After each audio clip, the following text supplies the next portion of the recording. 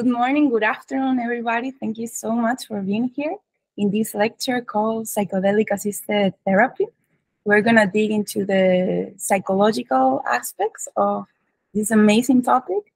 Thank you so much also to the European Institute of Consciousness Research for allowing this to happen and just sharing all this knowledge.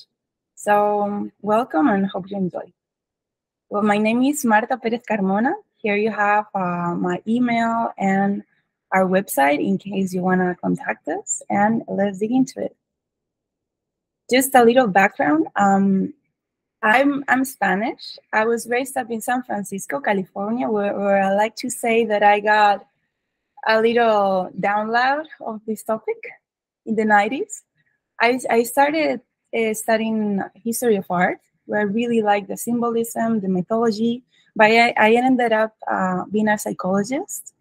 I also have a master in expressive psychotherapy, psychoexpressive therapy, specialized in group, and in neuropsychology, which is what I do today.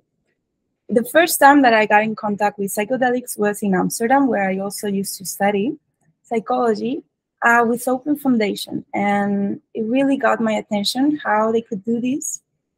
LSD research, for example, in universities. So the last 5 years, I've been living and working in Costa Rica, where I got the chance and the privilege to work with various business and entities and groups. For example, with Thea retreats, with Mycelia magazine, or with tripsitters.org. At the moment, I am the director of INAHUE, which is the Spanish Observatory of Psychedelic Therapy, where we're trying to make this real in our country. So let's dig into it. Why psychedelics? Main interest for me in psychedelics is the cohabitation of mental health, spirituality, neuroscience, history and art, chaos, symbolism, consciousness, and specifically resilience. That is what I focus basically all my work. The moment that we are living right now regarding psychedelics has changed, has evolved. It was very prominent in the 70s, but it stopped for reasons that could be explained in another lecture. And since 2006, there is a new development. At the moment, we are living what is named the third wave. So since 2020, for obvious reasons that we all know, the need for mental health became a priority for the population. This need for mental health increased the interest in what is mental health and how it can be treated. This interest and necessity gets you into new interventions. Happen to be that these new interventions also were already explored in the 70s, but were stopped for political and probably economical reasons. So these new interventions, also with all the development in neuroscience, for example, magnetic resonance with 7 Teslas that we didn't have before, right? Promote a re-engaging in psychedelic research. And with this re-engaging in psychedelic research, new questions arise. In mental health, the moment that we are living right now, it's a lack of integration between pharmacological interventions and psychological interventions. We can see it today, how it's very fast, the interventions that are promoting, for example, public health only have like 20 minutes for each patient. But there is also a lot of evidence regarding how multidisciplinary interventions, specifically in psychiatry and in mental health, are the most efficient one. For example, including the family or working with various professionals. In neuropsychology, you see this a lot. You have to work with the psychiatrists, the psychologists, we all have to work together as a team. So right now, the moment that we are living is we are having a lack in new medication, specifically for mental health. In psychology, we can only be working with SSRIs and benzodiazepines, for example. And all these medications are based in controlling or stabilizing symptoms, not curing. There's also a chronic use that is being promoted that has obvious side effects. And there is no medication for the fear of death. There's some very core sensations that are not being treated, and they're not being really included in health, right? There's also a passive and secondary role of medication in therapy. At the moment, we are not working with the medication. We are working thanks to the medication, in spite of the medication, or during medication. But we are not working with medication. That is something that from psychedelic-assisted therapy, we do. So we know that these medicines in most countries are scheduled as type 1 drug, This means that they have no therapeutical use and are highly addictive, which we know based on the data that we have nowadays, the scientific evidence that we have nowadays is not true. So we have these medicines with no therapeutic use according to legality. These medicines have a traditional use. They have an historic use in the West, for example, in the 70s. Some of them are created in a therapeutic context, for example, MDMA or LSD. And we know nowadays, thanks to all this scientific evidence, that of course we need more research, but the data is there, that do have therapeutic applications. So maybe it's time to reconsider this Schedule 1 for these components. So what we're facing also at the moment, it's a change in the paradigm of mental health. Right now, what has been also shown to be most efficient is the adaptation of the therapeutic model to the patient. We obviously need theoretical models, but every patient is different. Every case is different, and we need to take this in account when we approach, as health providers, our patients. So there's a tendency to consider multidisciplinary interventions as more effective, as I said, a revaluation of the legal status of substance with therapeutical potential. As we said, it makes no sense that these components are scheduled as type 1. And there's also the necessity to adapt to these new situations that are arising. For example, this increment in depression, in anxiety, in the suicidal rates, all these issues that are rising. No? What we are encouraging, it's an empowerment on the autopoietic process of the individual. Autopoietic is a word that comes from Umberto Maturana, and it comes from biology, but it's basically the system, the cell, creates what they need. So this is the aim that we want to have in this new paradigm. We create what we need, and what we need is new interventions and new solutions and new approaches to this. So this is something that Carl Jung said: when it happens, the psyche cannot be eliminated from it. So with psychedelics, we really see this. So all the trauma, all the difficulties that we've gone through, they do not get erased from our unconsciousness, and even from our consciousness. It's still there. And with psychedelics, we have a very useful window to work with this. How do psychedelics work? In a very reductionist way, it basically creates an awareness of the emotional processes from the memory. We will get into this later from neuroscience. It also modulates the identity or the ego through the default mode network. And it's very significant to the individual. At the end of the day, especially from psychotherapy, significance really moves the person from one place to the other, right? Let's see. So here's the question: what is psychedelic-assisted therapy? Because a lot has been spoken about this, but let's see what it really is and how it works. So it's basically a therapeutic process powered by psychedelics. This is very important. This is a psychopharmacological intervention. So it's basically doing a psychotherapy process with the help of psilocybin, LSD, MDMA, or whatever psychedelic substance of the choice and the protocol that we've been using. It basically used these altered states of consciousness as a therapeutic tool.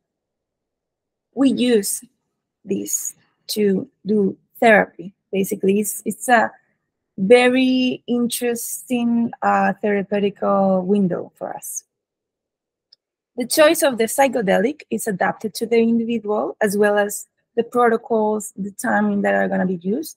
So as we said before, this is the change of paradigm that psychedelic medicine brings to the table. It's not like a model where you try to fix, but a person where you see how you can adapt the model towards. And something very, very important, preparation and integration is as important as the psychedelic experience itself. We tend to think that, oh, because like I had this psychedelic experience, everything is going to work out. But if you don't have a really good integration, that knowledge is just going to be washed away. You're not going to remember that. You're not going to be able to put this in your day-to-day life. As we said, it's a psychopharmacological model. This means that it's psychotherapy assisted pharmacologically. So it's not you take a pill and then let's see what happens. That is the most imperant model that we have right now. It's you work with the substance. It's totally integrated, right? The therapy is the process, but the psychedelic is the catalyst. So you use this window that allows you to work with the substance as it gives you more flexibility, gives you more perspective, something that we really, really want in psychology. It is not centered on the substance, but in the invoking introspective states that this substance brings. So it's more about the subjective perspective rather than what the substance does. Although from a neuroscience perspective, we'll see later, and also new research that has been coming up, it's also very, very interesting. We also seek to change the state of the individual, and the psychedelic is always used in a therapeutic context. This is why it's not recreational, it's therapeutic, because we use it in this very specific developed context where the psychedelic is just a tool. So what are the intersections between psychology and psychedelic-assisted therapy? It's basically what are the intersections and also what are the differences, right? Because they could be the same, but they're really not. Let's say that psychology is more like pure in the sense that it's only a psychological intervention, whereas psychedelic assisted therapy is a multidisciplinary model. You work with pharmacologists, you work with psychiatrists, psychologists, neuropsychologists in some cases. You work with music therapists, for example, anesthesiologists, depending on the substance, right? There's a whole team involved. It's also designed to adapt towards the individual, versus sometimes psychology, it's always adapted, but there's not that like bigger sense that this is how it's done. Although it's always adapted. This is why psychology works, no? Because you go towards the life of the person. But it's basically psychedelic-assisted therapy is designed to be adapted towards the individual. The therapeutic role is also very different. We can get into this later. But basically in psychology, you tend to have distance, although there's a lot of healing that and a lot of efficacy from the therapy that comes from the psychological alliance or attachment, right? That forms.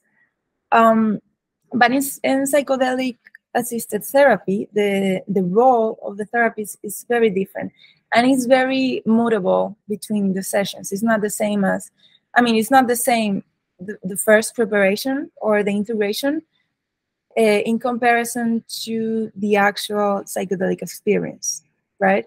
It's also seen that it's good that the person, the client, the patient knows a little bit about yourself, not much, but the level of trust has to be higher, so the role changes.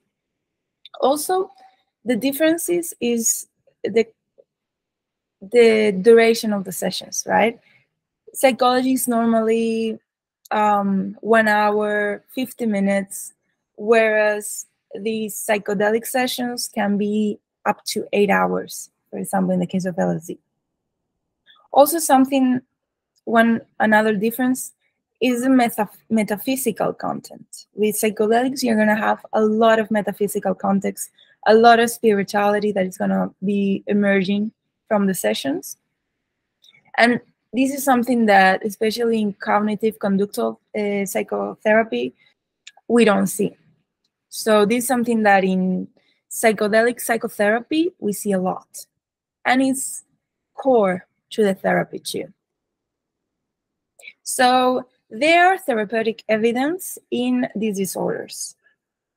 The one that has the most evidence is depression. We have major depression, treatment-resistant depression.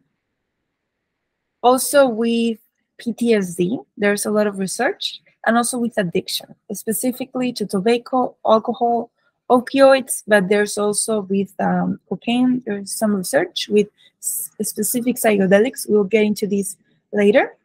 And with anxiety too.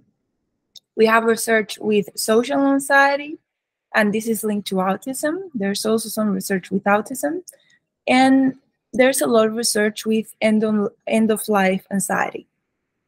For example, in cancer patients or patients that have had like a chronic diagnosis.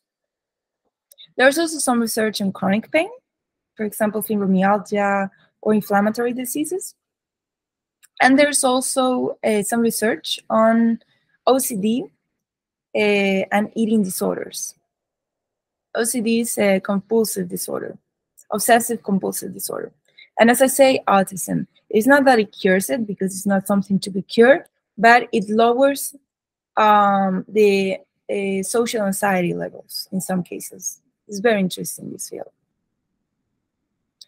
So there is this theory that comes from Carhart Harris from Imperial College of London that is called the entropic brain.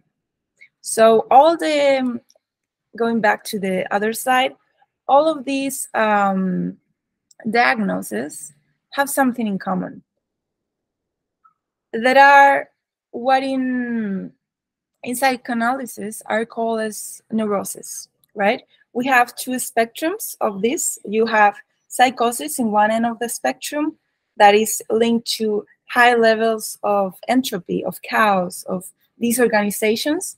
And then you have in the other side of the spectrum, neurosis, that is characterized, as it says there, for being very rigid. So developing a behavior and compulsively doing it and doing it again. For example, addictions or OCD, eating disorders.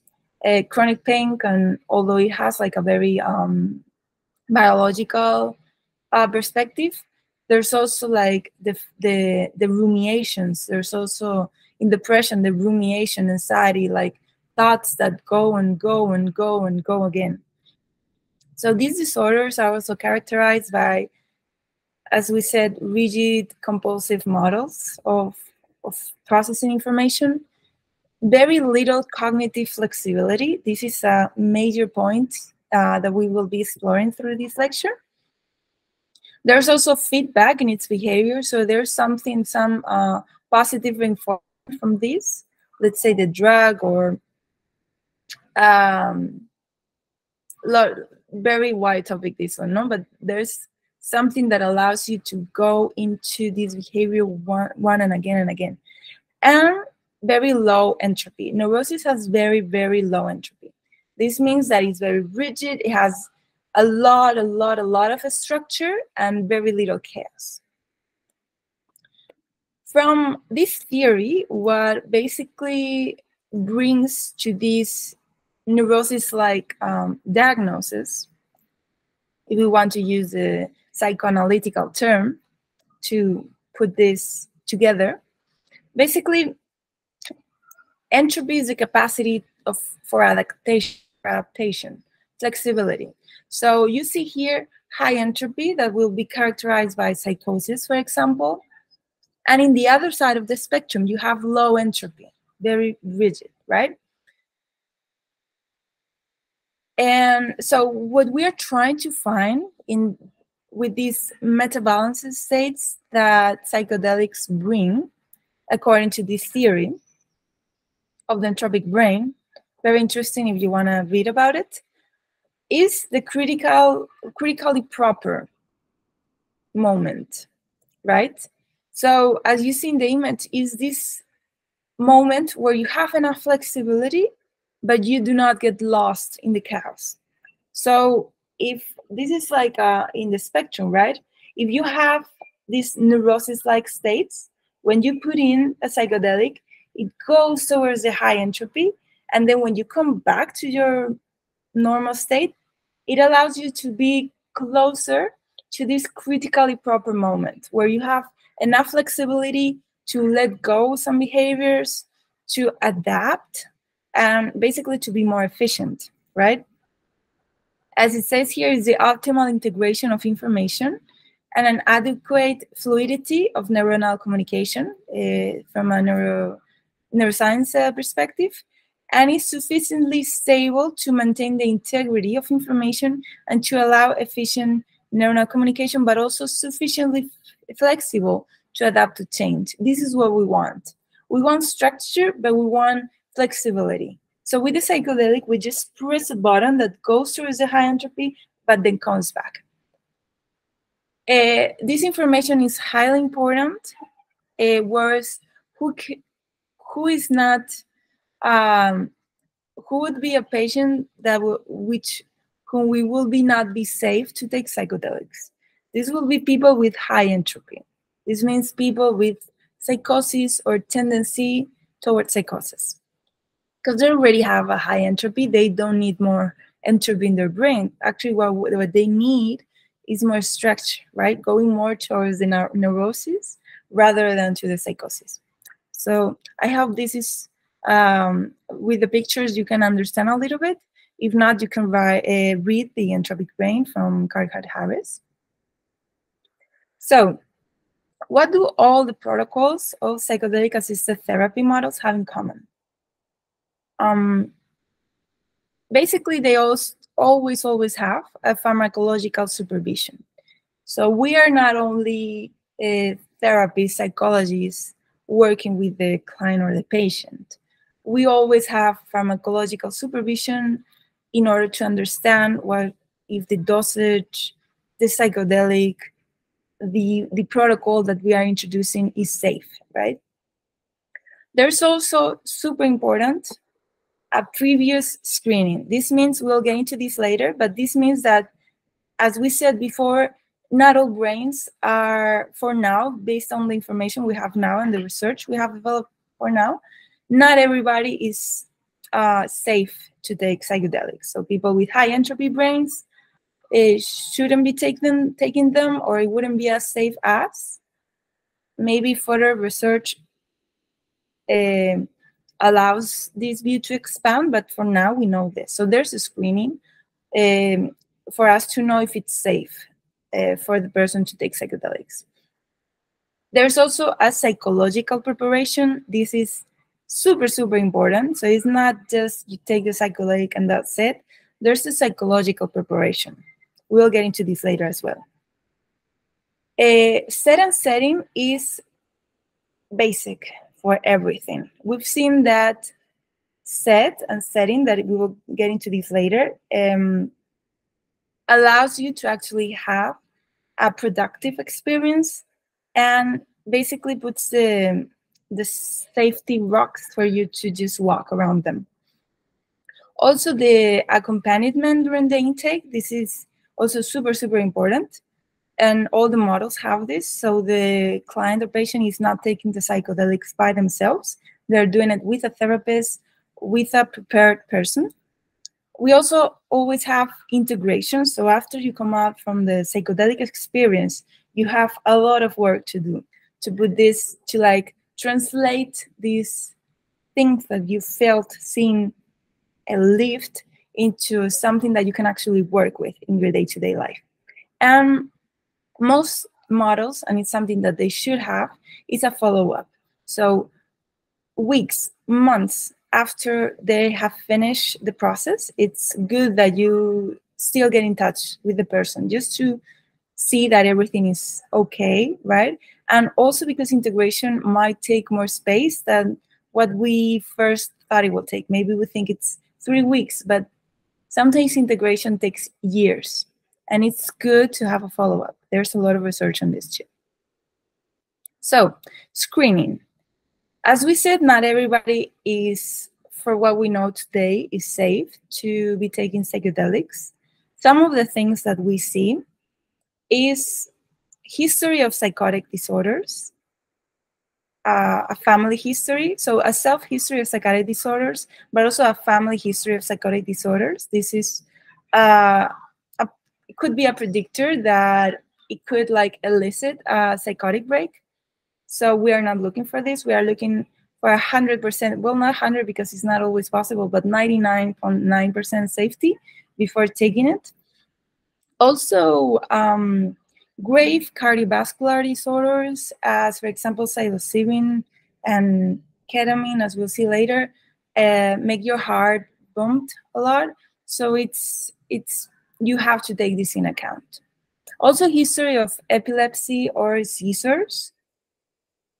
Also, grief that is not stabilized, or a PTSD, right? So PTSD that is not addressed or is not stabilized, it wouldn't be a good idea to just jump into psychedelics. First, you got to stabilize the PTSD and the grief, and then you might get into it because it could be a lot. There's some research being done about this too, so let's see. Also, serious personality disorders, there's not enough research regarding this. For example, bipolar disorder or a limit personality disorder, there's not enough research. We know that it's good for depression, and depression is attached to most of these, is concomitant to most of these diagnoses, but more research needs to be done for it to be totally safe. Also, you have to be very aware of the interaction between medication. And also, it's not safe for, obviously, pregnancy and lactation, as there's not enough research being done on this.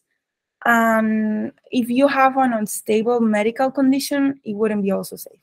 So when you want to access these therapies, these psychedelic-assisted therapies, they will make you a lot of questions regarding this. And if you have some of these criteria, it's very likely that they might not allow you to do it.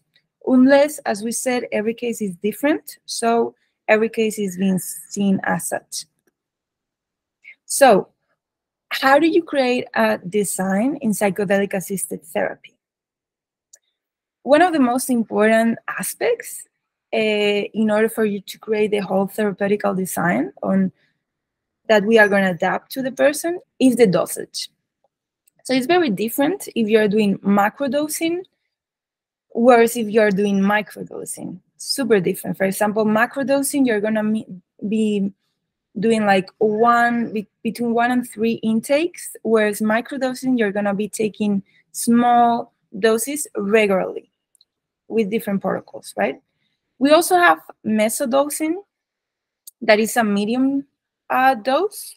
This is also used, and you can combine it, right? You can combine first microdosing, then macro, then meso. You can create various designs. There are some that are highly supported by scientific evidence, but as we said, we always adapt towards the client and the patient. The dosage also is being influenced by the psychedelic. For example, with ketamine, as we'll see later, you have a lot of intakes, right? With LSD or MDMA, you only have a few. Also, the duration of the sessions. For example, DMT can be 20 minutes, whereas LSD can be 8 hours. Number of intakes, as we said before, the psychedelic determines a lot of this. And then the integration. It's not the same ketamine integration than DMT integration, because how the psychedelic works is highly different. The kind of information that is going to be arising is highly different.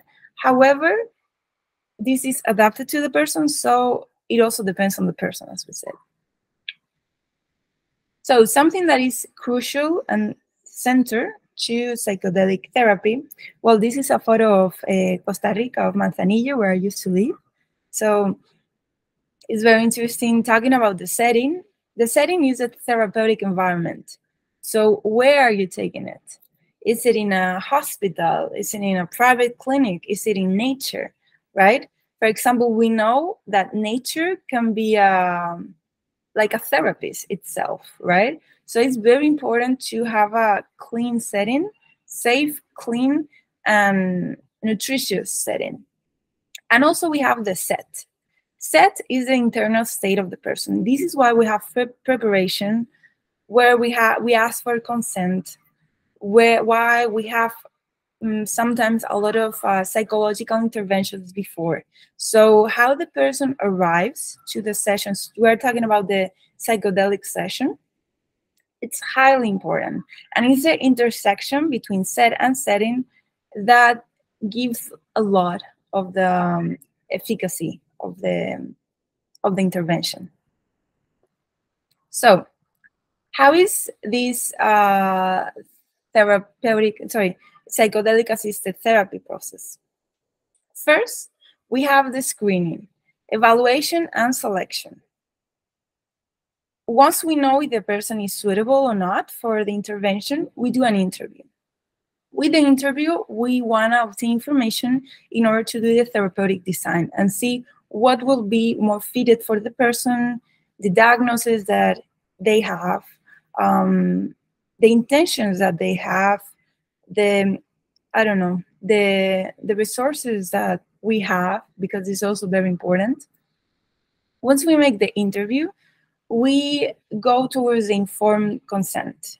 Here we explore risks and benefits of the intervention, so the person knows what is going to happen, right? And makes an informed decision and gives informed consent about what is going to happen. Here you explore, for example, am I allowed to touch you, for example, in the arm or in this part of the chest or in your head or in your knees, right? Or maybe they don't want the knees, but they want to hold your hand, right? This is very important because this is going to create a safe container for the person, and also for responsibility matters. This is highly important. So once we have this, we start the psychotherapy. This, as we said, is adapted towards the person, so it can be between 6 and 12 sessions. It can even be less, or it can even be more. But this is normally the amount that could be taken in place. Here we first understand the life history of the person, and we create a rapport, as it's being called, as it's called in psychotherapy. No, we create a therapeutical attachment. No, we set goals and intentions. We train the person in coping strategies that are going to be super useful, first for their own benefit, but also for the experience itself. For example, trusting, letting go, some safe conditioning for them to use in their experience, right?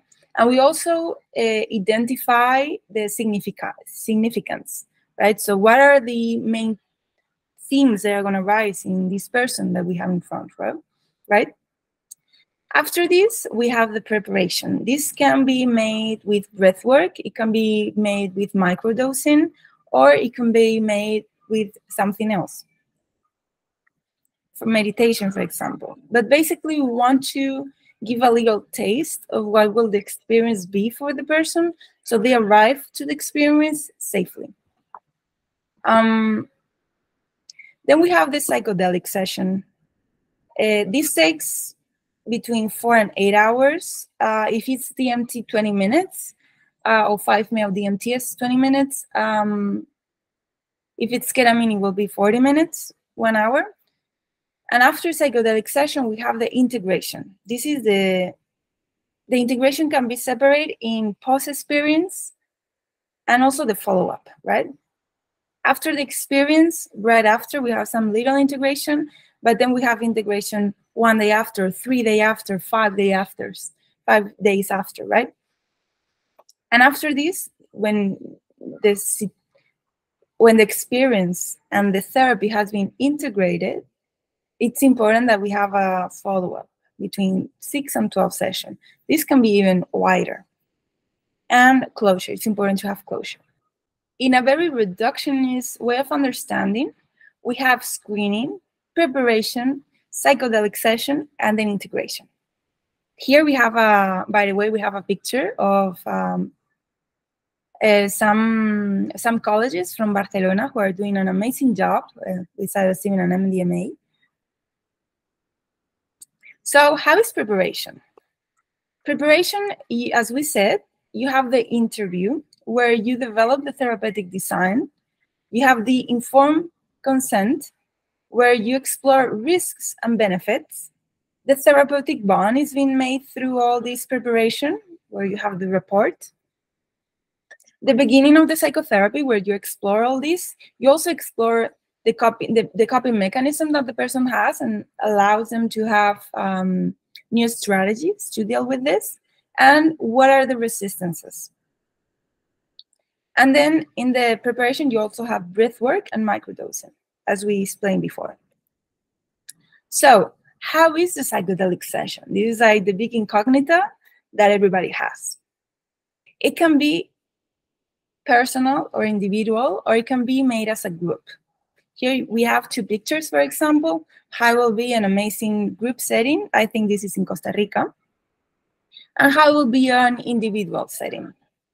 As you see in the individual setting, there's 2 therapists in the individual session. Normally it's a male or a female and a female. This is because there's going to be some transference from the patient. This is a term from psychoanalytical models that basically you put your models outside in the person that you have in front. So maybe you have some conversations regarding the attachment with your mom or with your dad, right? So it's important that you have these conversations with the therapist. Some models say that it's not necessary that they are male and female, right? Sometimes you don't have, or sometimes you have queer people. It's also it's very important to take this in account. So you want more fluidity in this sense. So this is it can be very different to have, for example, a medical context or setting, or a more like retreat setting. It's very different. However, it can be equally efficient if the preparation is there, if the person wants to be there, right? There's obviously medical control. They might take they should take your vitals, be there in case something strong happens, right? Or for example, there's a psychotic outbreak, which with a good screening shouldn't be happening, and with a big, like a good setting and preparation shouldn't be happening. Actually, this is not what we're looking for, but you always have to be prepared, right? You always have to have a consistency, contention, sorry. So it will be a 4 to 8 hours, but as we said, also 20 minutes with 5-meo DMT or DMT itself, 40 minutes with ketamine. And the design of the space will also be according to the psychedelic itself. It's very important to have music in the psychedelic session. There's a lot of research being made with this. There's also some research made that basically says that music can be a psychedelic itself. So it's highly important to have music. Sometimes the person is blindfolded so they can go deeper in their experience. But sometimes some therapists also provide some like a working, like somatic therapy or like movement therapy within the session. This really varies, depends on the person. Some people is more kinetic, some people is more visual. So we're going to adapt a little bit towards that. So how is, as we said before, how is the psychotherapeutic accompaniment? So it's non-directive in the psychedelic session.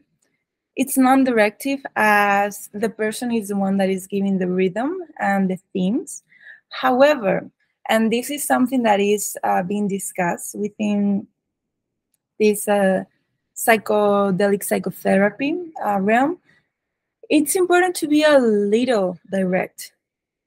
Not being direct as being a non-directed, unconditional, specifically, and compassionate approach, but sometimes you want to bring the person to the trauma so they can reevaluate it or reprocess it.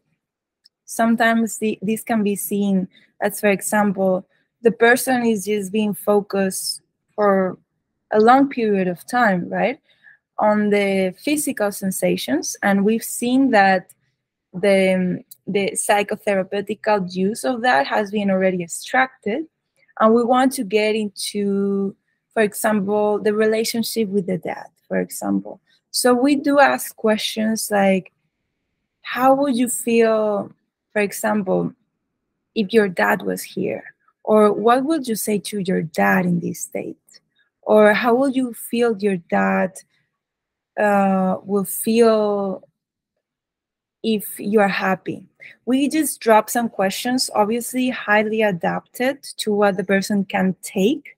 So it's not too much, very gently, but trying to be a little like a surgeon, right? Like going to the problem itself and trying to this is maybe a perspective of mine, but trying to destroy a little bit what they think it is for what it really is allowed to enter in the situation.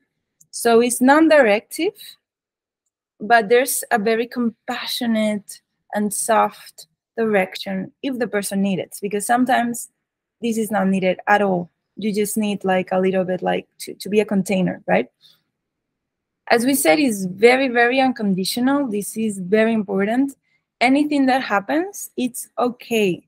And it's safe. That whatever happens is going to be okay and it's safe. You're always going to be there, always as a therapist in the psychedelic session, and also as a psychotherapist outside. You have this unconditional support for the person. So the person can grab you metaphorically and just go deep. And also a lot of compassion. This is very important because the psychedelic brings compassion. So if you bring that to the table, that is more easy to rise, and for the person is more, it's easier for them to just like hold that, the compassion, if they're feeling it from you, right? There's also limit interaction. So it's not like you're having a psychotherapeutical intervention and you're speaking all the time and asking a lot of questions. That's not how it works. You're just there. And in case some tiny direction needs to be made, you're there to give it. But most of the interaction is just you being there, holding the hand of the person, reminding them that they're safe, maybe dropping some words like let go or you're loved, or it really depends on the situation. But there's a very limited interaction. It's more like just a presence more than an interaction. So it's important for the psychotherapists to have to register the sessions. For example, some words that the person said. Obviously, this with consent, as we said before. We ask for consent of what we're going to do and what we're not going to do. Right? We inform the person, and the person allows this to happen, because if not, this will not be unconditional or compassionate. And yeah, and we encourage. So sorry, we write down the words, some behaviors, right? Because it's many hours and there's a lot of emotion, so sometimes the memory of the therapist cannot be the best, so it's really useful to just write down the exact words so we can use that for integration afterwards. This is very high level psychotherapeutical material, so it's important that we write this down. So we encourage the introspection, as we said, like we encourage to go deeper. We maybe, if it's fitted for the situation and the person, we ask some questions to see if the person arrives to this like mental and emotional space. And we use light physical contact, previously agreed upon. So it's not like you are like like grabbing the person or something like that, unless they ask you to do so and you have agreed before to do so. But you will never like force yourself bodily into the person. This is like a big no, right? And this even could be traumatizing if the person is not aware of this that this is gonna happen, right? So we just hold the hand, we maybe grab a little bit the arm, right? Like the head. If the person needs it, it can, like, maybe you can like, like a baby, but the person has to give consent prior. Here we have like like different images of how these psychedelic sessions were in the 70s, for example. We have this woman, you see, it's very different. The setting is very, very different. They are even doing like, for example, neuropsychological tasks. In that historical moment, they weren't that focused on the therapy, although in some research they were, but they were very interesting in what is this, how this works, right? So you have, for example, on the left side, you have a person doing like this, right? They're trying to understand like how is it working on your brain. Or you have an interview with a woman who is sitting on a chair, with will not be very fitted for today's models, and she's, as we will say, tripping balls. She's like seeing the wall and being like, oh, the flowers, oh my god, this is so vivid, right? So there's a change and an evolution how the psychedelic therapies, right, compared to, for example, these images. They're very different. So psychedelic sessions today, as we see, they're very different. They have a lot of care in the setting. They can be even groupal as a group. They have music, smells, light. Everything is very taken care of, very measured. So it will be very different. And unless it's for like research, we don't use this as like to try to find information how it works, unless it's for research, which then is pretty fun too. So integration. Integration is what happens after the psychedelic experience. Integration is non-directional. You can use psychoexpressive tools and third-generation therapies. We will explain this later. There's a consolidation of the experience. So basically here you are translating these amazing things you saw, you felt, into something that makes sense and that you can actually use in your day-to-day life. This can mean like not smoking anymore, or having a better relationship with your partner, or just making better like health decisions, for example, sport, food, like sleeping more, like healing something from your past, right? In integration, you have a lot of unconscious symbolic content. So there's a lot of research around these two. Like, don't take seriously for example, what the ayahuasca told you, like, or the psilocybin told you, like, oh, the psilocybin told me this and that. Okay, translate this into something that makes sense. Like, don't take it personally, right? Don't take the message as it is. Try to translate it, because this is symbolic content. Sometimes we've seen it, right? Like, maybe the psilocybin tells you you were abused by your father, but then you come back to your life and it's like, this really didn't happen. Like, I weren't abused by my father. However, if you translate it, maybe you weren't loved by your father and you felt that as an abuse, right? So it's very important to, like, water down and translate the symbolism and the concept from the session. And integration is very based on a transition towards healthier behaviors. And we also have two kinds of integration. The integration we have in the post-intake of the psychedelic experience, right, and compound, where it's basically it basically goes towards just registration, like trying to write how you felt, what you saw. Maybe with art therapy, try to draw the symbolism, and then more slowly and with more time, you have the actual integration, the consolidation. So first, the registration, so you don't have to trust your memory too much, and the consolidation. Psychedelics used nowadays with therapeutic purposes that we know have scientific evidence. First, we have ketamine and esketamine, psilocybin, MDMA, LSD, ayahuasca, DMT, and ibogaine. So first we have ketamine. Ketamine, it's in most countries the only one that has a legal use in research, public hospitals, and private clinics. This is why there's a lot of research being made with this. And even though it might, in my opinion, right, and some research, there's some way more efficient and potent components because they are not legal. In most countries, ketamine is the one that is being used. We know it's an anesthetic substance, and you normally take it intravenously, as you see in the picture.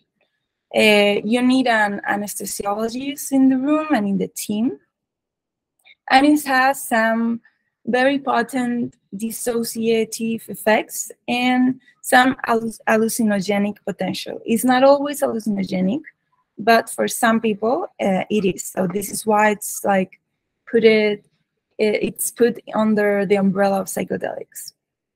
It's also, we sometimes say that this is like the Trojan horse for other psychedelics, as it's the only one legal, and it gives pretty good results for as we see, like major depressive disorder and the treatment of resistant depression that are like very difficult to treat, disorders that are very difficult to treat, chronic pain. There's also research, PTSD, addiction, eating disorders.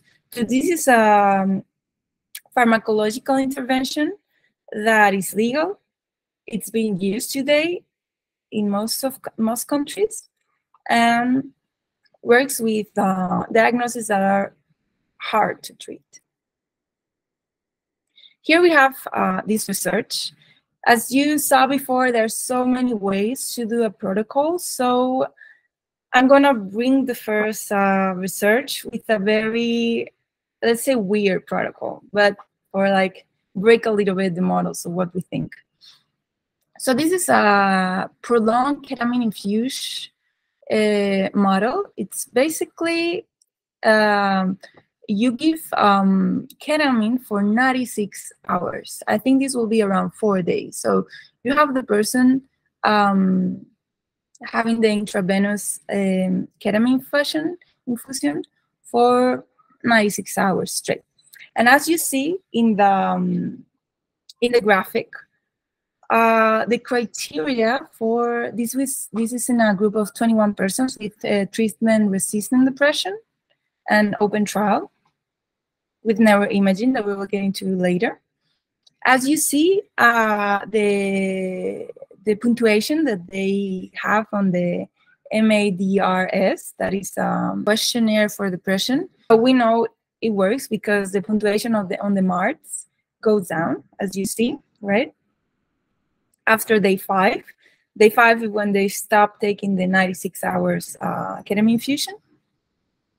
And what we can see with the neuroimaging, this is super, super interesting because it says in the title, modulates limbic connectivity and induces sustained remission in treatment-resistant depression. Here you see the sustained remission in the graphic. But let's get into the limbic connectivity. This is super interesting. So you can observe a decrease in the default mode network. We'll explain this a little bit later, after the ketamine administration. So there's a normalization of the hyperconnectivity of the default mode network. The default mode network, I don't think I have it in this presentation, but it's basically a network, a neural network that has some presence in the prefrontal cortex, around, like in the parietal cortex, and around here, no, in the lobule. Basically modulates metacognition, access to memories, and the modulation of all this. So interpretation of an external event, interpretation of your own identity. So we say that in this default mode network is the ego or the self sometimes, right? So we know that in depression and in anxiety and in other diagnoses, the default mode network has an hyperconnectivity and hyperactivation. So modulating and normalizing the activity of this network is very useful, because in depression you are thinking, for example, of course this is gonna go wrong because I'm a mess, everything goes wrong, I don't deserve anything, I don't deserve anything, absolutely I don't deserve anything. So you are having all these meta thoughts about yourself, and this is like your default mode network is way too activated. It's highly activated. Here you can see in the neuroimaging, let me explain a little bit. There's like the default mode network, it's not as active, right? And there's a hyperconnectivity in the cingulated cortex, and an hyperconnectivity in the limbic system, which are the same thing, are connected. So basically, there's an increase in the limbic system with frontal areas that will implicit more control over your emotions. Very simplified, okay? And at the same time, there's a decrease of the default network. So basically, you are digesting your emotions more, but without the ego. Very simplistic, but this is how it works. Also, why this very like weird dose of 96-hour ketamine, right? 4 days ketamine. This is to achieve determine plasma concentration and block the NMDA receptors. We know that these produce antidepressant effects, and there are some pharmacological interventions that do this. But with this level, we are like producing just biochemically an antidepressant effect. So what are the neurocognitive effects of ketamine and esketamine? As they're pretty similar, we will explain this a little later, for treatment-resistant major depressive disorder. So ketamine and esketamine don't possess a significant negative effect in the brain functions. Maybe more research will need to be made, but depression already has a pretty significant effect on neurocognitive. For example, your attention span is shorter, your memory doesn't work, your executive functions, the way you plan and inhibit behaviors, is very like the tribe. So, well, the improvement in processing speed, work memory, and cognitive flexibility after repeated ketamine infusion increases. So there's an improvement in this, right? We talk about cognitive flexibility. Remember this word because it's highly important, this theme. There's also a rapid normalization effect in brain areas that are key to the processing of emotions and reward. For example, in addiction, the reward systems are highly activated, so there's a normalization. And this is pretty rapid. It happens like pretty fast. It happens like in hours after the treatment.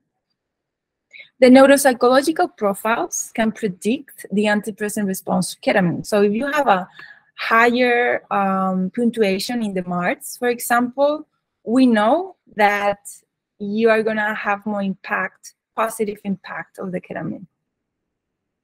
And the findings back up a frame of neuroplasticity for depression and the potential of ketamine in treatment. Well, then we have esketamine. Esketamine, I'm working weekly with esketamine in a public hospital. Here in Spain, we use Spravato from Janssen. Yes, you can see here the little thing. It's a nasal spray of 28 milligrams. We use it in public hospital. We use it for the treatment of major depression and treatment-resistant depression specifically. And Janssen and Janssen, the pharmaceutical, propose it as only a pharmacological intervention. So according to the use of Spravato, there shouldn't be integration, preparation, or even like being with the patient in their experience, psychedelic experience. However, there's been some change made, and I have a very positive experience, and we are publishing some things regarding this as how we can use the dissociation and the hallucinations that Janssen promotes as side effects. You can see it in the paper, just this is side effects. You might get nauseous and have a dissociation and have some hallucinations. For us, for psychedelic therapies, this is a major therapeutic opportunity, and we use it and we have really good results. However, Janssen doesn't promote this use for various reasons. So, for example, economical, and also it's a psychopharmacological intervention. So they are pharmaceuticals, so they don't really want to pay a therapist to be there for X amount of hours, right? Going back to the topic. How are the protocols for Spravato? They are very similar. You obviously adapt, but they are like, first you take it twice per week in the induction phase. Then you take it once a week. For example, twice a week, Tuesday and Thursdays. Once a week, only Tuesdays. And then after that, it could be like these varies because some patients need to be in the maintaining phase longer than others. This is what the clinical use sees, but the pharmaceutical doesn't bring, because it's like a model that fits everybody. But then in the clinical settings, you see that you gotta adapt to every person, right? And after that, you do it every 15 days. This will have a variation of 6 months. And you will increase those. First, you take 28 milligrams, then you take 56, I think it is 52. So it will be two little things on this, and then you will take 3. And normally you stay on the 3 doses for the maintaining phase and the end of the induction phase. So here you have, for example, a research regarding esketamine for suicidal thoughts, ideation in major depressive disorder. This clinical trial has 68 patients in it.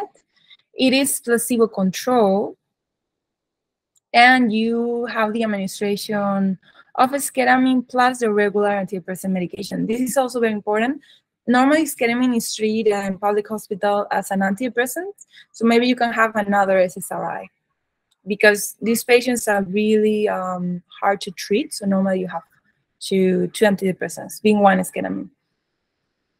As results, we see a significant reduction of depressive and suicidal symptoms in the ketamine group in comparison to the placebo. Improvements in the first week of treatment held up to 4 weeks after study. You can see here, for example, in the, you can see that there is some significance. This will be like 0 significance, and you can see that there's some significance in various tests, right? Suicidal thoughts, and so on, compared to the placebo. Here we have the next substance, MDMA. It has a legal use in clinical trials and is being approved lately in the last week, for example, in Australia, where psychiatrists can have MDMA therapies with their patients. MDMA is basically an empathogen, an amphetamine empathogen. We know, for example, regarding the clinical trials of MAPS, that there's a 63% remission on severe PTSD symptoms. So this is very important because PTSD is not easy to treat. So 63% remission, it's very high rate, no? Right now it's being used in specifically PTSD. In PTSD, you have veterans and war victims, and you also have sexual abuse. That are 2 themes that are being explored. And it's also used for social anxiety. As an empathogen, makes you feel more connected. It puts you in a better mental and emotional state for you to create an attachment towards the person. Here you have an example of here you have an example of the MDMA therapy. Also, 2 therapies. Here's important, I feel like more than in psilocybin, with this empathogen, it's very important that you have different roles. In my opinion, it doesn't really need to be male or female because, as we said, if we take into account queerness, this is like a very a fluid topic, but it's important that you have roles for you to project. So maybe if you have, for example, in sexual abuse, you have you get triggered by the presence of men. This can be a very useful moment to explore the presence of men, right? Obviously, with consensual agreements beforehand, and with a female presence that makes you feel like that nothing's gonna happen, right? Because in your trauma and your triggers, you're gonna feel things that maybe are not there, but you're gonna transfer these. So we have here an example of a session, right? And a research, a clinical trial with 30 people with a diagnosis of PTSD, and they received MDMA and they received MDMA with psychological therapy. As we saw before, ketamine and esketamine are not really using the assisted therapy models. They are more like a pure pharmacological intervention. However, in MDMA, psychological intervention, psychotherapy, it's very, very present. So we see in the neuroimage, in the functional magnetic resonance, is an increased activation in areas involved with self-referential processing and autobiographical memory when dealing with narrations of the traumatic memory. So basically, when you are talking about your trauma, about the experience you had, these areas are being highly activated. However, in the post-treatment, so after you go through the whole process of psychedelic-assisted therapy, there's no significant difference between traumatic and neutral narrations. So basically, even if you're talking about your own trauma, your brain, these areas of your brain, do not get highly activated. So they will have a normal activation that you could have just narrating that you drink coffee in the morning and you had a toast for breakfast. And you can have the same, like, your brain activation will be the same talking about your breakfast than about your traumatic memory. So this is very important because in PTSD, you don't have this. So there's basically a decrease in the cuneus that you see in the functional magnetic resonance between pre and post. The results, as we say, there's an increase in the resting state functional connectivity with the hippocampus that in a very reductionist way will mean memory and learning, with the amygdala that also in a very reductionistic way will be emotional processing. So basically, there's more connectivity between memory and learning and emotional processing. So you translate this, you can digest better your memories and learn from that. There's also a significant contrast with the cuneus when comparing previous trauma to neutral reaction. So basically seems to have positive effects on brain activity related to emotional and autobiographical processing. Basically, your amygdala is not reacting, and there's more control in the situation. And there's also more digestion of this fear, right? So these digestions on a very like a neuroscientist level, plus the digestion on the psychological level, allows you to like have a 63% remission, for example, that it said in the MAPS trial. This is another example of an MDMA-assisted psychotherapy and how it will happen. You can see CAPS is a questionnaire for PTSD. You can see the punctuation here is 90 and how it decreases after every intake, right? So you go from 90 to 61. So just in the preparation, you have, of course, here, because they are like, you're gonna be treated, you're in a safe space, like all this also decreases the punctuation. So placebo effect plus psychological intervention, super necessary.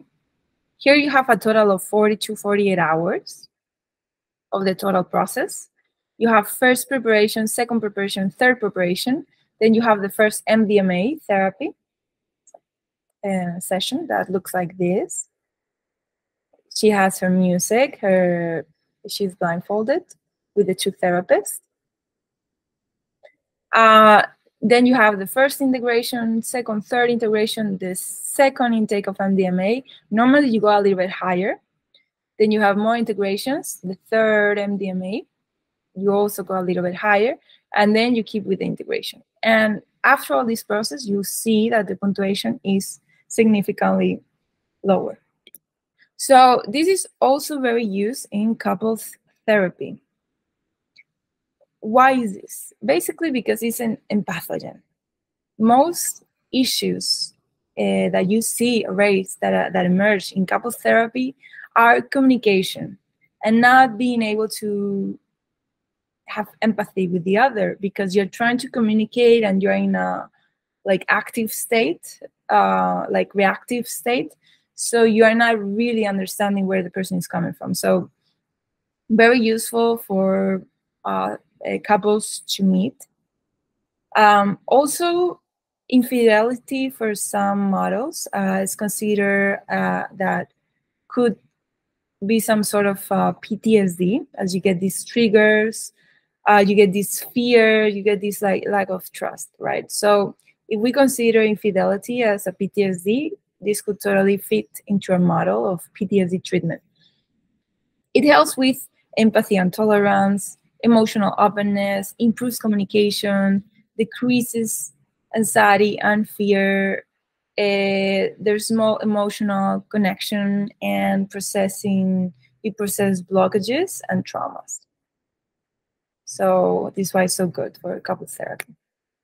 Okay, now we enter into one of my favorite substances, psilocybin. Which, by reading there, sorry for the translation. This is a classic psychedelic, and it has a ceremonial traditional use. We can see this, for example, in Mesoamerica, Mexican cultures. You can see it in history of art. There's a lot of this. There's also a lot of varieties of fungi. So we even have like a specific mushroom in the Iberian Peninsula in Spain, where I'm from. This is the substance that is being more studied since 2006. 2006 is when, after the prohibition, researchers started reconnecting with psychedelics. So since that second wave, we are now in the third wave, that is 2020. Psilocybin has been one of the most studied compounds. We know it to be efficient and have some research support in depression, treatment-resistant depression and major depression, anxiety, end-of-life anxiety specifically. Addictions, we know it works with tobacco, alcohol, and opioids. Obsessive compulsive disorder, and chronic pain.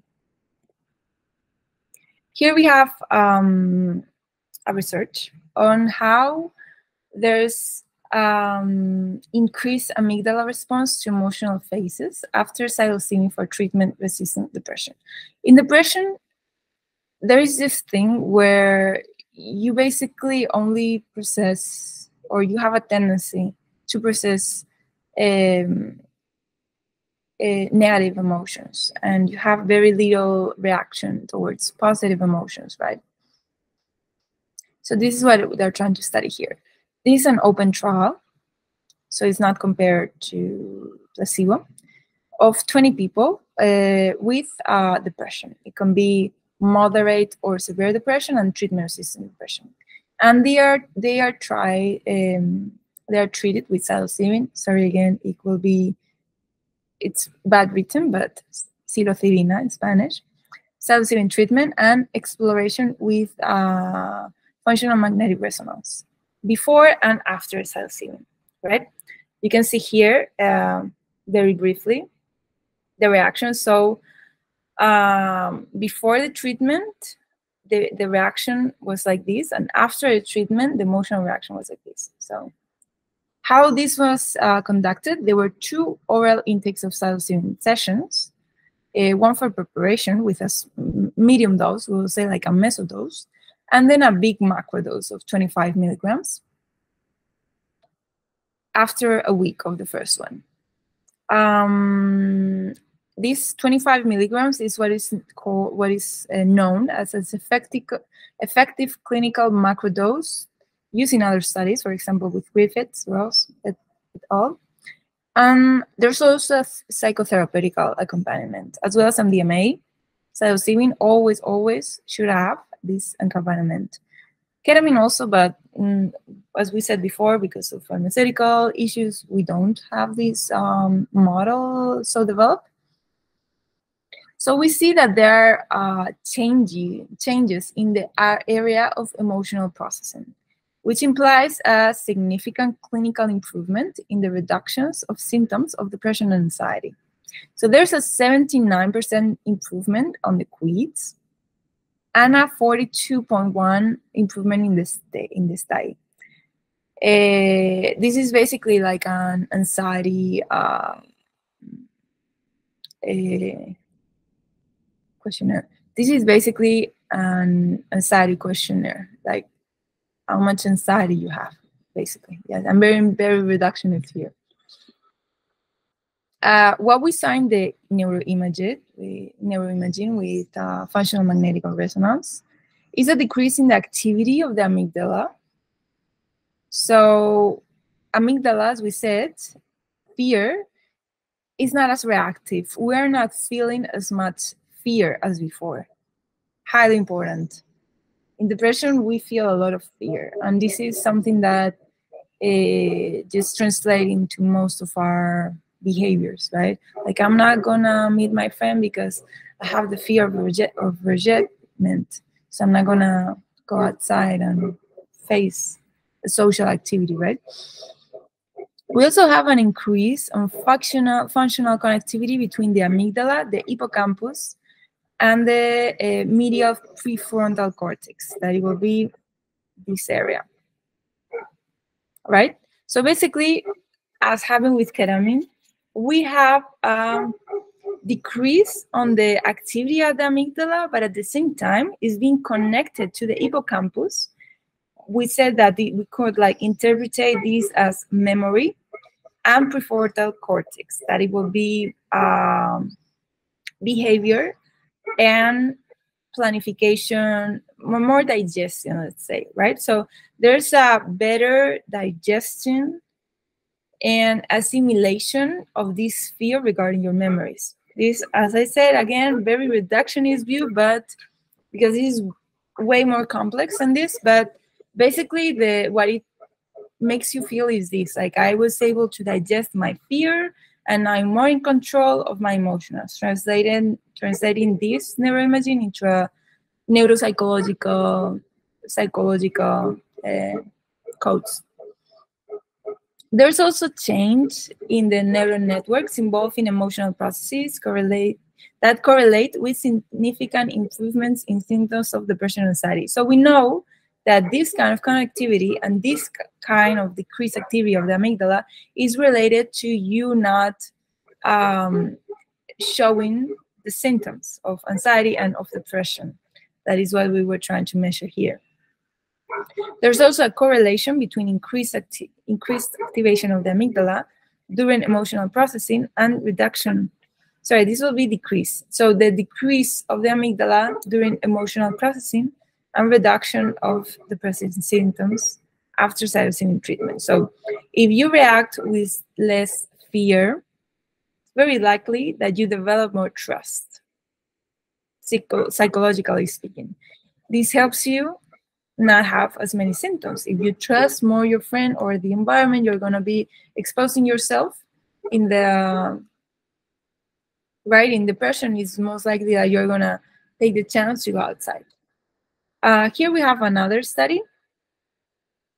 Yeah, this is another study of how there's a sustained symptom reduction following the psilocybin treatment for anxiety and depression in patients with life-threatening cancer. This is a beautiful research. Basically, it's people that had a diagnosis of cancer, and it was a life-threatening cancer, and they were given psilocybin. So it's a crossover study, double-blind with control placebo. The placebo was niacin. And the treatment is one dosage of psilocybin plus psychotherapy. Very important, one dosage. You don't have to be taking SSRIs every day, just one dosage. There were 29 people involved in this clinical trial, and they were measuring depression and anxiety due to the cancer diagnosis. They're not, obviously not trying to get involved in the cure of the cancer itself, but the emotional distress, the existential distress that is being called here, that arises when you know you're going to die, right? So fear of death. So what we know, we see here, you can see this is the placebo and this is the psilocybin. The decrease in so many like different questionnaires, for example, the anxiety traits, less anxiety, less depression, the Becker depression. So basically you see like there's a difference between not taking it and taking it, right? The psilocybin. So psilocybin generated significant improvements in anxiety and depression symptoms, along with a reduction in the demoralization and hopelessness related to cancer, an improvement in the spiritual well-being, and increase in the quality of life. Normally with this kind of diagnosis, what we really want to impact towards is the quality of life. You know, maybe you cannot like get rid of the cancer, but let's have the best life you're able to have in this time. There was, because this is a beautiful research, there was a long-term follow-up from this 29, right? 29 patients. Obviously there were some people that died along the way because it was like a 4-year long-term, as you see here. So when you see 68 to 80, it's because probably some of them left. So it's conducted with the previous study, and there was a follow-up only with one intake, remember. 7 weeks after, so there was improvement in psychiatry and existential anguish, quality of life, and spiritual well-being. 6.5 months after, 60-80% of participants continued to meet significant anxiolytic and antidepressive clinical criteria. So this means they didn't show symptoms of depression. And 4.5 years after, 60-80% of participants met a significant criteria of clinical response of anxiolytic or antidepressant. So basically, almost 5 years after, they took this one dose of beautiful psilocybin. You see it here. They didn't show symptoms of depression. Maybe some got cured, maybe some didn't, right? Because cancer is something else. But in a quality of life perspective, these people had a better life. And this is so important. So in a subjective, more qualitative data, participants attribute between 71 to 100% of their positive changes to the psilocybin-assisted psychotherapy, deeming it one of the most significant personal and spiritual experience of their life. Just one little mushroom intake with a lot of psychological preparation in a very controlled setting, right?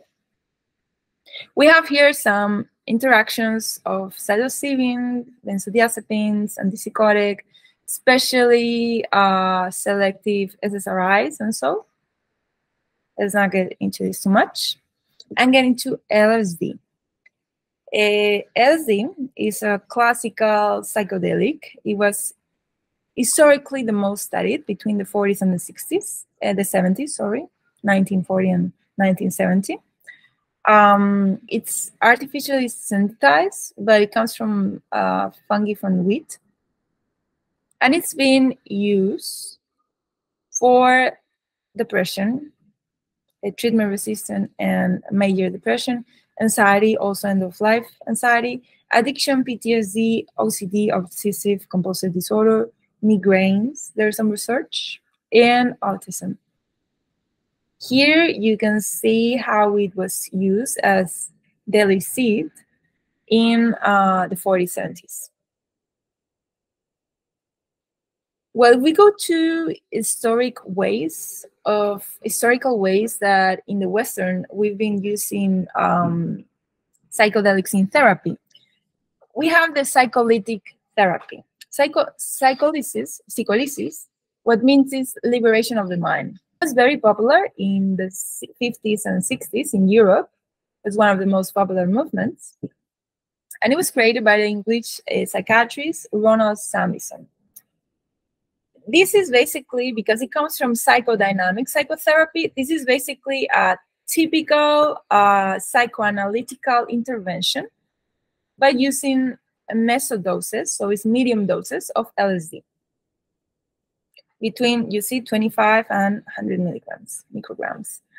So basically, you have 6 to 8 psychedelic intakes in the process of 15 to 100 psychotherapeutic intervention, psychoanalytical interventions.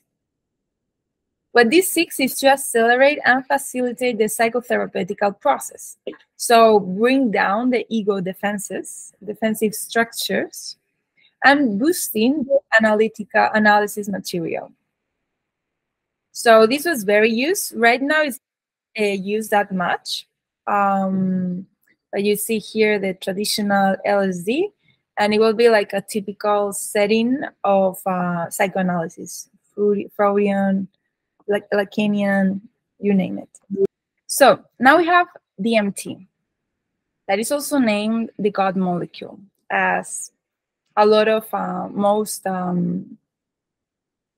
living creatures have this, no? It is said that it's synthesized by the body. However, more research needs to be done in this topic, as they haven't really found it. It's more like hypothetical. This is different, for example, LSD or psilocybin, because it has a shorter length and it's highly psychedelic. This is, I will say, the most psychedelic of all. You also have DMT and 5-meo-DMT, that is what is found in Bufo alvarius, the toad. Normally, it lasts between 10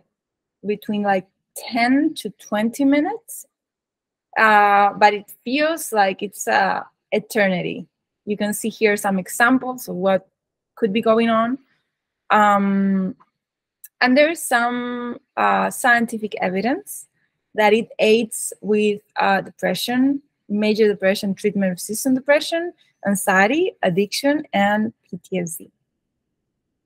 For example, right now, it's possible that there might be a clinical trial in Madrid, in Spain, for those interested, regarding 5-meo-DMT and treatment-resistant depression. It will be the first clinical trial with psychedelics in Madrid.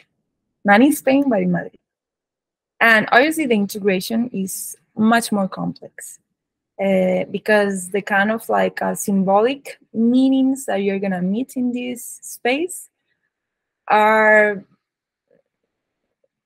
very complex, let's put it that way. You see here oranges because, for example, oranges are where you might extract DMT, for example. We also have ayahuasca. So ayahuasca is a mix between a DMT and animal.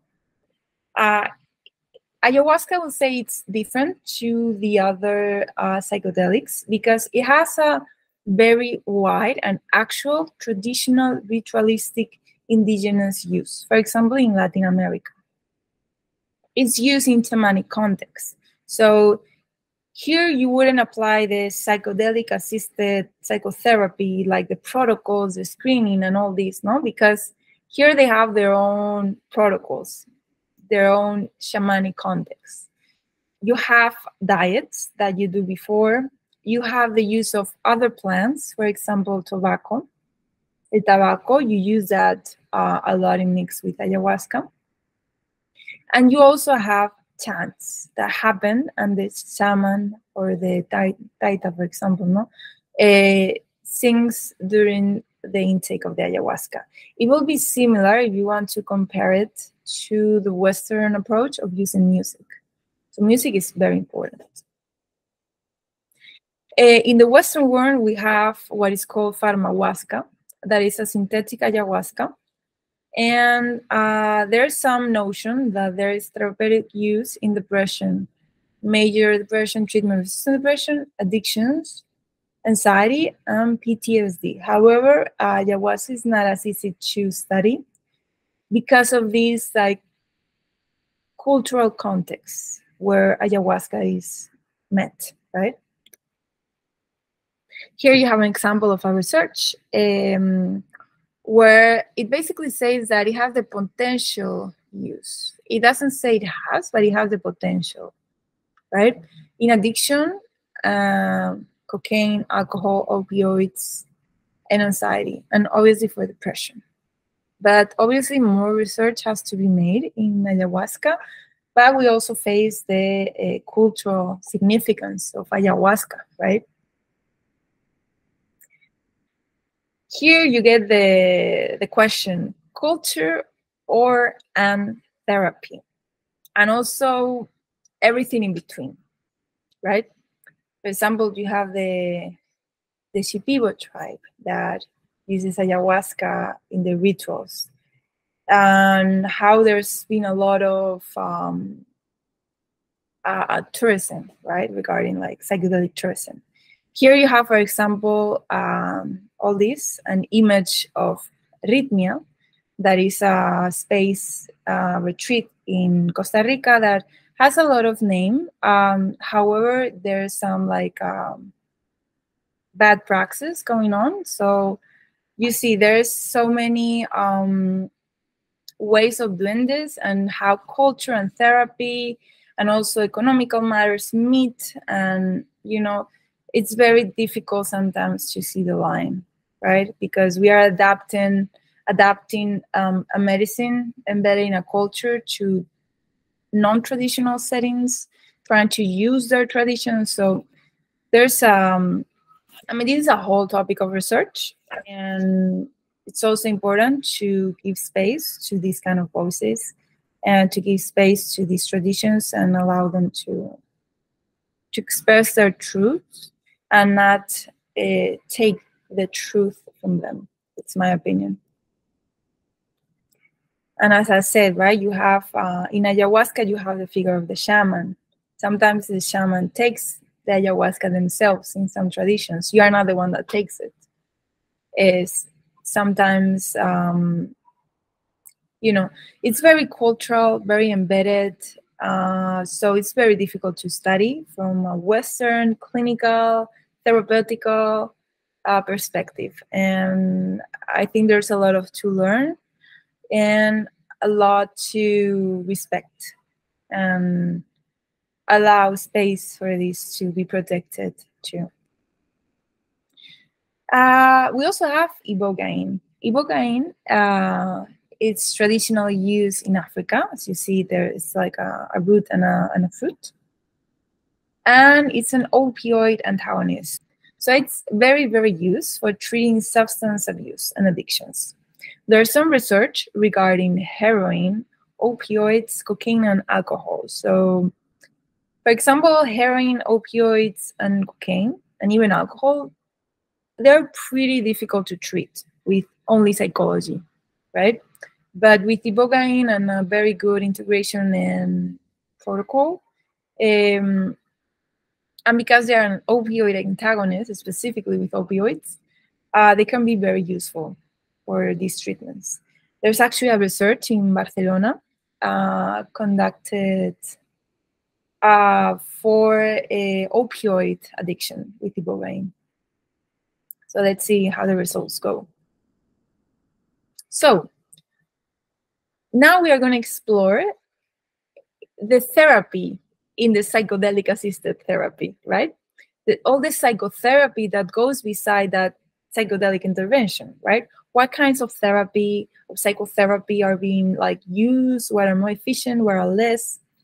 So we know that there's some scientific evidence for this part over here, and that in practice, there's a lot of use of these ones.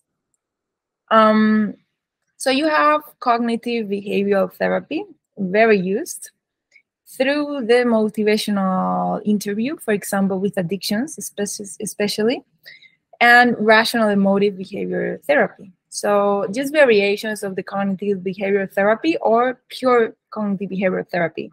It's what is normally used in clinical trials, and so therefore there's more evidence, scientific evidence that this works. But there's also a sub-product of the cognitive behavioral therapy. We'll get deeper into this later. That is called the third generation therapies. For example, acceptance and commitment therapy, ACT, mindfulness, that probably a lot of people know about this. We will explain this later. And the one that are used in the practice, in the actual practice of psychedelic-assisted psychotherapy is logotherapy, psychoexpressive therapy. You can include somatic therapy and gestalt therapy, transpersonal therapy, right? But because they're humanistic therapy, just as a base, they are not as explored from a scientific perspective because they are more subjective, they are more adapted, so it's difficult to measure, right? So we have cognitive behavioral therapy. It's evidence-backed therapy, evidence-based. It works with thoughts, emotions, and behaviors. We use, as I said before, the motivational interview for addictions. We use it normally, like outside of psychedelics for addictions, but it also has effectiveness in psychedelic-assisted therapy. We also have here the tercera generación de terapias, so third generation therapies that come from the CBT. These third generation therapies are derived, as I said before, from the cognitive behavioral therapies and are focused on the capacity, in the individual capacity of adaptation and cultivation of acceptance and cognitive flexibility and resilience. As I said before, and we'll explain later, cognitive flexibility is one of the major aspects because you cannot have a different behavior if you are not flexible. And as we said before at the beginning of the lecture, we are trying to bring entropy, chaos into this, right? We're trying to create flexibility, create adaptation, create different ways of working with oneself, and therefore resilience. There's no resilience without acceptance and adaptation. The most popular therapies here are ACT and mindfulness. Some examples of third generation therapies are dialectical behavior therapy, compassion focused therapy, values-based resilience therapy. As I said, resilience is a major aspect in this. For example, this one helps identify an individual's value and to maintain a commitment with themselves along with stress management techniques. Mindfulness. So I would say that all the protocols have a little bit of mindfulness, just because it helps you to be present in the experience and also helps you to digest the experience. Not all of them, but it's interesting that they do. There are meditation techniques that help cultivate a full and compassionate presence without making value judgments. So no judgments and total compassion are keys for mindfulness. And then we have ACT therapy, acceptance and commitment therapy. I would say that this is one of the most used, especially with psilocybin. For example, in Imperial College, we have Rosalind Watts, that for me, she's one of really prominent, she's a really prominent figure, but for me, she's one of the best therapists, psychotherapists that are working with psilocybin. And she always works with ACT or variations of ACT. With this therapy, we look to accept an unpleasant experience, something that is very useful for a psychedelic experience, as it's very likely that you're going to have like transient anxiety, you're going to have flashbacks, you're going to have really intense emotions. So being able to accept that it will go away and that emotion, that experience does not define you, even if it's unpleasant, is very important. So a training in ACT before the psychedelic experience and also a training after for integration in ACT is very positive. It also helps develop psychological flexibility, as we said before, and personal commitment, with the objective of self-regulating emotionally and reinterpreting context, emotions, sensation, and thoughts in favor of one's well-being. So it's, as we psychedelic psychotherapies adapt towards the client, the patient. It's important that the person, the patient, the client, adapts towards the situation. So because we do, they do. So this is like such a huge system where every little part connects with each other. Acceptance and Commitment Therapy Act, which is one of the most used, is known to be effective outside of psychedelics for anxiety disorders, depression, PTSD, OCD, and addiction. Because you basically learn to hold, as we said before, a negative emotion or a negative, unpleasant experience. But there's a lot of growth in that. This is very like a Buddhist kind of approach, like just don't hold to pleasure and don't hold to unpleasure. Just be, no? So it's the acceptance of experience, emotion, unpleasant situation, and navigating the discomfort and pain, right? Navigating the thoughts that depression brings, chronic pain, for example. You develop with this psychological flexibility and also the personal commitment with one's values, right? Like you're not driven through pleasure, you are not driven towards pleasure, you're driven towards well-being. And that well-being is not determined by the amount of pleasure. For example, with addiction, maybe the drug gives you pleasure, but what actually, if you take away the pleasure, what actually gives you well-being is not taking the drug, right? Just being free from that. Its act is designed for emotional self-regulation, reinterpretation of the context, emotions, sensations, and thoughts in favor of one's well-being. This this psychotherapy is based on six psychotherapeutical processes, with, of course, scientific evidence. Acceptance, cognitive diffusion, so it's basically separating what we think it is with what could be.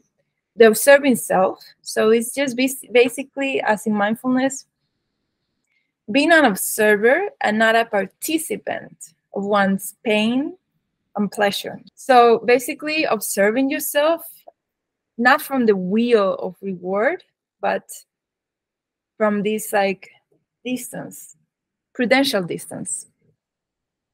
You also have mindfulness that is known to have scientific evidence that it will be focused on the present moment through clarity of values and committed action. Mindfulness, as we said before, that is full attention. These are meditation practices that come from Buddhism and are translated into a Western understanding and with a clinical perspective. They are meditation practices and relaxation exercise. It's basically paying conscious attention to the present moment without judgment. Cultivating passion, acceptance, and not making value judgments. It's based on, as we said before, Buddhist meditation techniques, and it's adapted to treatment. Normally, it's 8-week protocols. We know that it's effective in case of depression, anxiety, addiction, eating disorders, ADHD, and PTSD.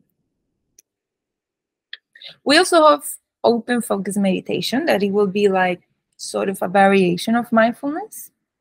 But this is a Buddhist meditation technique, as we see Buddhism really not as a religious perspective, but as, you know, from our Occidental way of understanding, and specifically from a clinical view, we know these tools help you. It's a meditation, open meditation, effortless, and without a focus to concentrate. Whereas maybe mindfulness, you might at some point focus on sounds, on sensations. So you try to be present in the sensation, in the sound. So you learn how to train your attention to conduct it towards wherever you want to go, like a light. Imagine like everything is dark and your attention is a lantern, a light, and you just focus on whatever you want to focus. Like I want to focus on, instead of in pain, I want to focus on compassion. By the way, kindness, compassion, and gratitude are anti-inflammatory feelings. So when you have and cultivate these feelings, it's more likely that you're going to have a more modulated nervous system, less inflamed nervous system, right? This is very important. And this is some techniques that most religions, but specifically Buddhism, instead of religions, I'm just going to say spiritual practices, right? Because they all have this like notion of being compassionate, forgiving, right? Helping the other, helping yourself. It's important. So the differentiation between open focus meditation and mindfulness will be that mindfulness, with the lantern that we said before, you focus onto a point, sound, feeling, body scan, you focus your attention through your body, so you train your mind. With open focus meditation, you just open your attention. You are not focusing attention on anything, which is a rest for the attention system, right? And from there, you can obtain like and allow the system to like auto-regulate itself and put attention more consciously on whatever it has to be put. So it's basically observing oneself without judgment and without the need to understand. This is very important, and we'll get into this later. Or concentrate into anything specific. Just feel.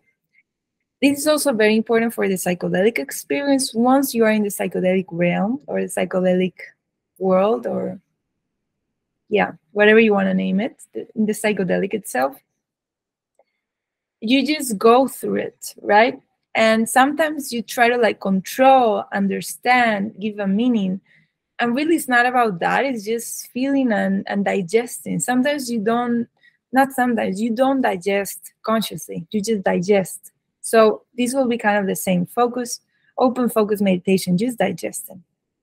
This technique is known to reduce the default mode network, as we said, the ego, the self.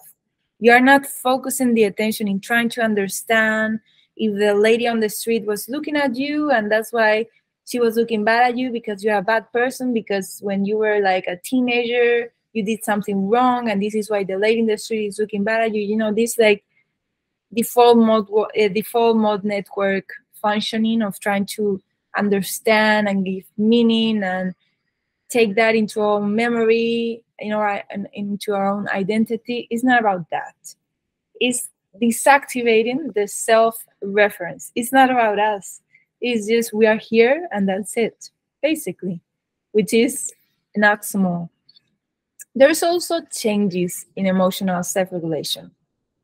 And it can diminish the functional connectivity between areas of the medial prefrontal cortex and the posterior default network.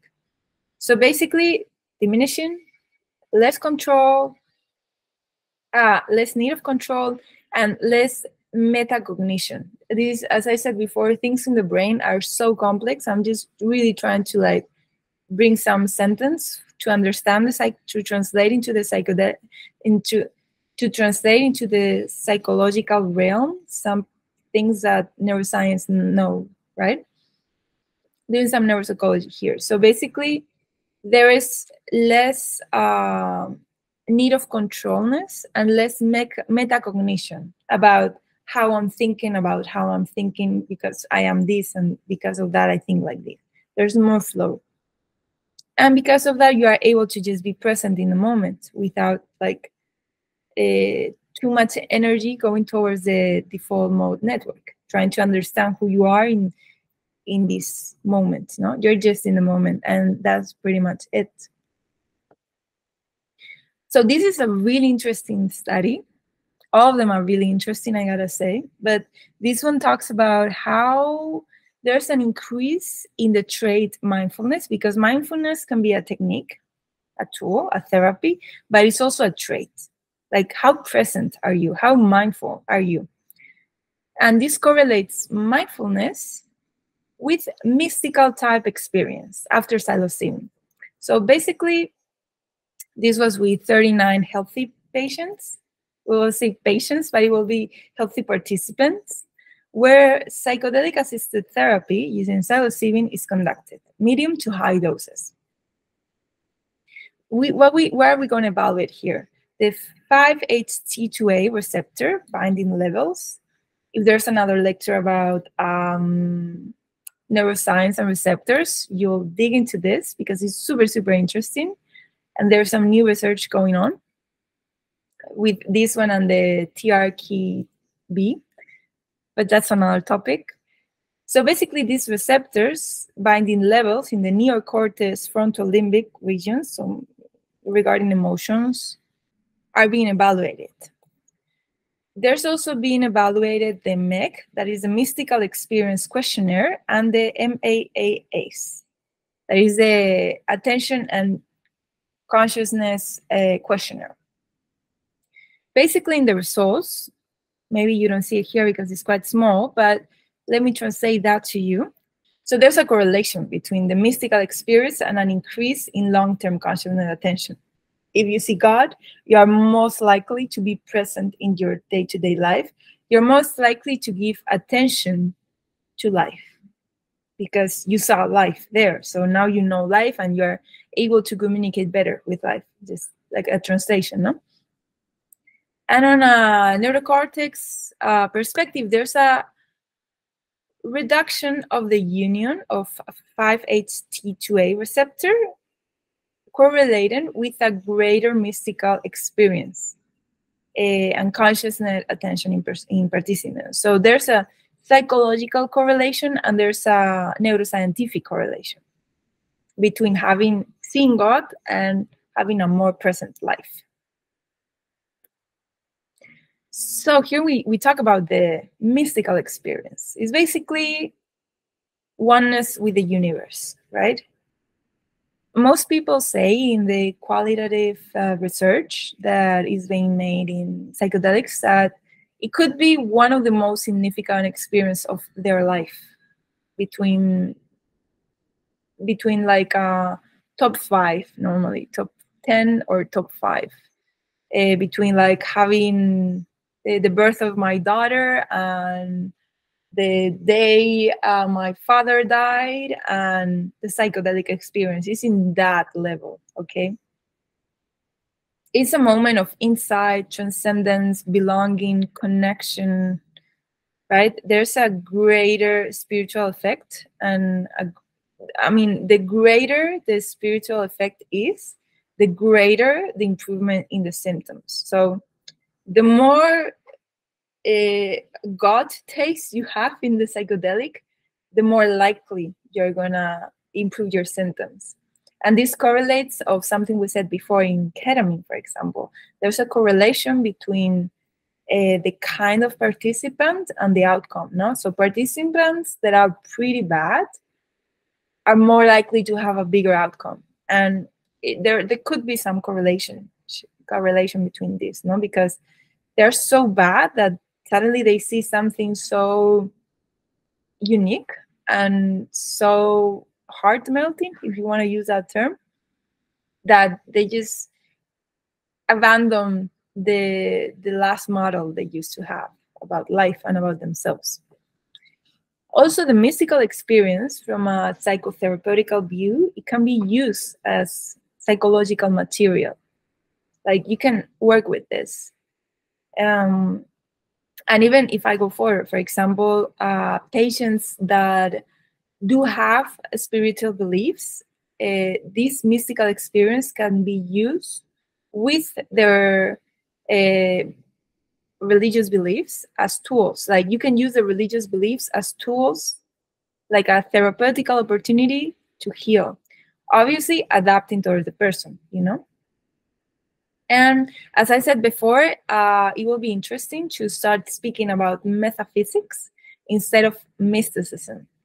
Because for scientists, doctors, you talk about your mystical experience and they're gonna go straight towards, oh, they're having a psychotic outbreak. But if you talk about metaphysics, like how I understand life and myself in it, it's easier to, like, more from a a philosophical perspective rather than a spiritual perspective, it's easier to digest for scientists. So this is an invitation. And we also have, there's this new research, brand new, that just came out last week. Basically, I mean, this is something that people were saying, researchers were talking about and were fantasizing about, but due to this research, now we know that it's possible. So I don't have it in the slides because it's last week, fresh new. How we know that the receptor 5-TH2A is the one that gives the positive psychedelic experience. This means by positive, I don't mean like good or bad. I mean like hallucinations, visuals, right? Hearing, all these like things that you can measure through phenomenology, the phenomenological experience.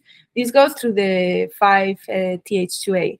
But they just found out that there is another receptor that works with the negative aspects of the psychedelic experience. And by negative, it's not bad. It's just like they're not phenomenologically present. So I'm talking about the antidepressant factor, the antidepressant factor, and I'm talking about the neuroplasticity. So we know that we have a psychological perspective, and we know that we have a pharmacological perspective. And this pharmacological perspective, it's what brings the question, can psychedelics work without the psychedelic effects, right? So regarding this research, they could, because the receptor TRKB, for example, when it binds with psychedelics, is 1,000 times more effective than a SSRI. 1,000 times. That's a lot. So that's a lot of improvement. So imagine you just take a psychedelic without the psychedelic effect. And also for migraine, there's this bromo LSD that works without the psychedelic effect to treat migraine. So this is something that is being explored. This is something that is being like researched. And we will see if some of the improvement comes from the psychological or the pharmacological, or it's probably a mix. Because if there's a link between mystic experience and improvement in symptoms, what is going on there? More research needs to be made. So another, let's say, non-based therapy, as it's not being that explored, but in the practice is very used because this is what brings the juice. It's logotherapy. It's created by Viktor Frankl. It's basically the therapy of the purpose of life. This is when you ask yourself, what for? No, not why am I doing this, but what for? Okay, I'm consuming alcohol. Why? Because it's very accessible, because my father used to do it, because I'm addicted. But what for? And that's the question. Okay, I'm using it because I don't want to feel myself. Okay, there you have your answer. So there's a sense of purpose in life, and you can use that as a therapeutical tool. There's scientific evidence that is very effective for chronic illnesses and increases the quality of life. So for example, in autoimmune disease, fibromyalgia, and so on, arthritis, just going towards logotherapy, the meaning of life, improves your quality of life as you have to cohabitate with that illness forever. It's very linked with the mystical experience, and it allows you to give meaning, right? To give meaning to the uncertainty, be able to accept, have compassion because you understand. But it also brings something very important that, and we talked about this in open meditation, you don't need to give meaning to everything. We are not meant to know if black holes have intentionality. We can't digest that. So it's also very healthy to not give meaning to everything, right? Because sometimes if you think psychosis is giving extra meaning, like that person is looking at me because they know something about me. Maybe the woman was just looking in your direction, you happen to be there. You don't have to put too much meaning. That's too much default network. as we said before, too much interpretation. It's also good to cultivate, not giving meaning, but giving meaning to the important things in life. Other therapies and psychotherapies that are used in psychedelic-assisted therapy are transpersonal psychology, psychoanalysis, Jung especially. He's very used.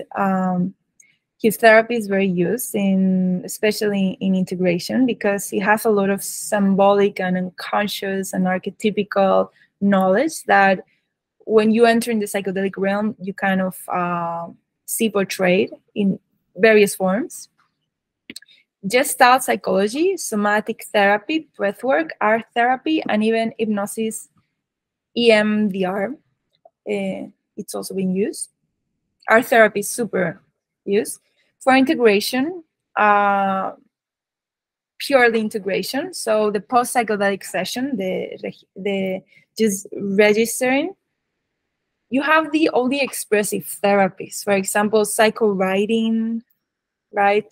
Poetry or just writing, art therapy, music therapy.